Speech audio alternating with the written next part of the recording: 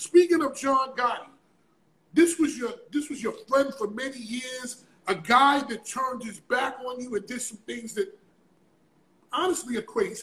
But let's take it from the beginning. How did you even meet John? What was your first interaction with John? How did you guys get together? Well, I didn't grow up with John Gotti. He came from Queens. I came from Bensonhurst, Brooklyn. I met him with Frankie DeChico, had an after-hour club. He just had gotten out of prison. I was talking to Frankie DeChico's father, who was a made guy. I was a made guy already. The door opened up to the club. John walked in with a little entourage, 4 or 5 guys. And Frankie DeChico's father says, "You know this kid, John Gotti?" I said, "I heard of him. I don't really know."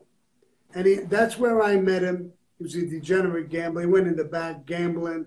And we had a drink together before he went in the back. That's where I met him. And I had a little bit of a relationship with him. But he's not one of my childhood friends. We didn't know each other back then. And how did you wind up getting so close and you guys became boss and underboss? What was the story behind that? Because not many people. Well, it was the Castellano hit that did it, and it was his problem with the boss, and that brought in me and Frankie DeChico. Frankie DeChico's another guy, Bensonhurst, Brooklyn. Listen, I'm not ashamed to say this. If you took me and my whole crew, if you took John and his whole crew, we were in a pimple on Frankie DeChico's ass. Wow.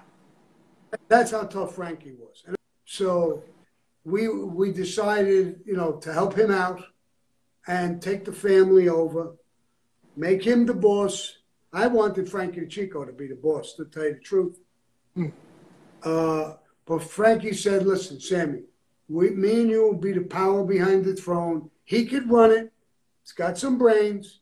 If he does the right thing, we'll be cool. I could be his underboss. He can't be mine. He's got this ego shit. If he doesn't do the right thing, I give you my fucking word, we'll kill him. I'll be the boss and you'll be my under."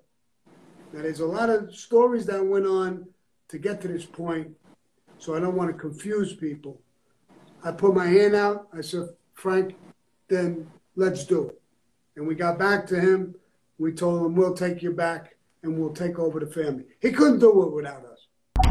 Fatman Scoop. Go to Fatman Scoop on Instagram or Instagram TV to see the full interview.